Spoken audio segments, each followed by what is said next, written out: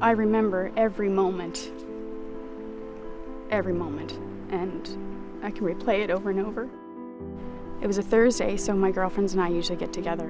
One friend is, she works in a nursing home, and she recognized that my face was drooping, and she said, "No, let's go to the hospital right away." And the conversation was intense. My friends were yelling from the backseat to the other friend driving to say, "Drive faster, drive faster." My body was preparing to die. It just let go. They got me to the hospital. I couldn't do anything. I couldn't speak. I couldn't gesture. There was no movement. My body was numb and I was immobile.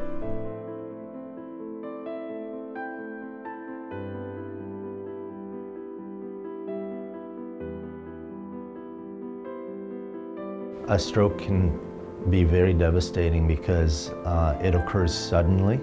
The time frame for treating a stroke is extremely short. Within minutes, brain cells begin to die. This is a disease where the ability to make a difference is counted in minutes and hours. Every 30 minutes that a stroke goes untreated, the chance of having a good outcome decreases by about 10%. We've been working on developing a drug called NA1 that, if it's given in the appropriate time window, dramatically reduces the amount of brain damage that occurs. It allows the brain to hold its breath for longer, but currently it needs to be given through an intravenous, and patients and their families often would not be able to do that.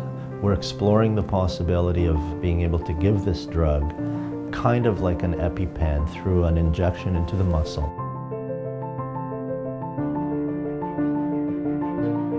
Without organizations like the Heart and Stroke Foundation that continue to fund research, without public awareness, we would never be where we are today with the NA1 program. Please make a donation today to fund breakthroughs.